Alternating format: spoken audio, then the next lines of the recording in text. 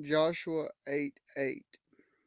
And it will be when you have taken the city that you shall set the city on fire. According to the word of the Lord shall you do. See, I have commanded you. So, what Joshua was doing was bringing judgment about the city, making sure God's people could be uplifted and not be brought back down by the same people. Okay, Titus 3 3 and 4. Okay. All of us at one time or another were foolish, disobedient, deceived, and enslaved to the passions and pleasures. What it's talking about is we were foolish enough to follow our flesh down a road of sin.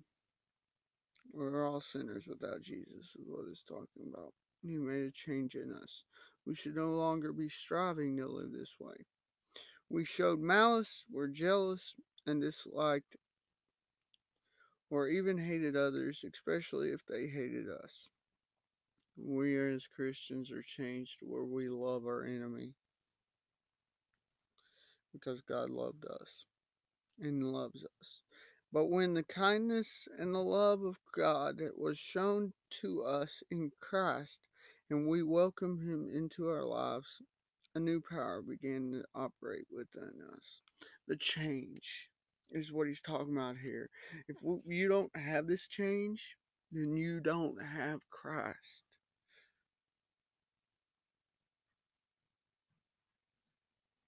But as we submit to Him, more and more change does happen as He works to make us more in His image.